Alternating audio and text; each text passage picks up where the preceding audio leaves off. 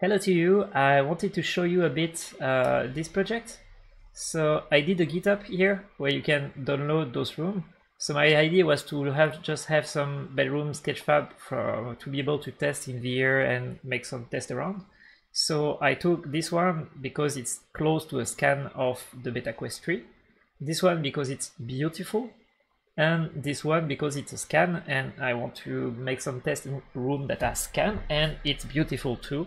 So I took the time for each of the three here to put the collider, to put it in Unity, to import it, and to decimate, for example, this one, because in Unity it's really too heavy, it's half a million triangle, so yeah.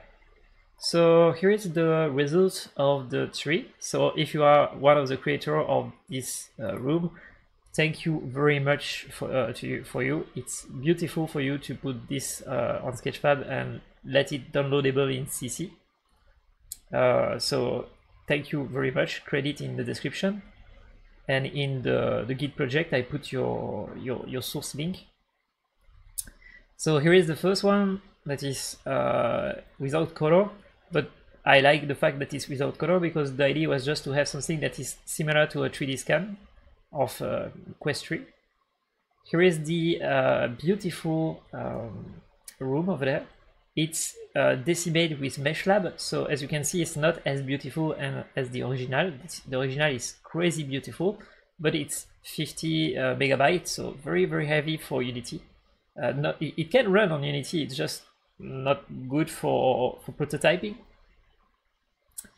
And so I decimate it a bit, but beautiful room. And this is the third one that is really a wonderful, beautiful room.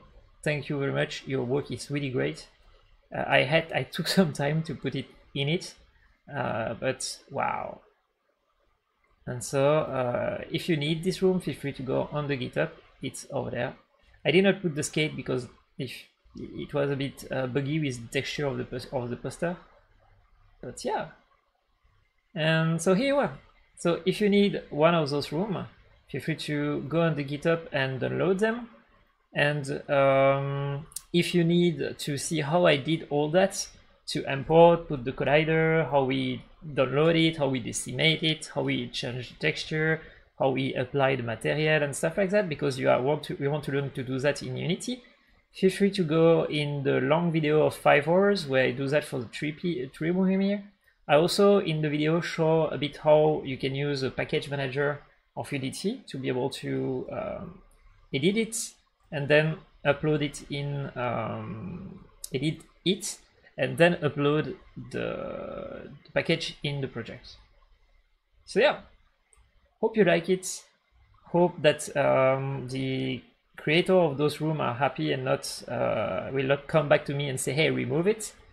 But thank you guys if you watch this video and you did this room, one of these 3 rooms, and have a nice day.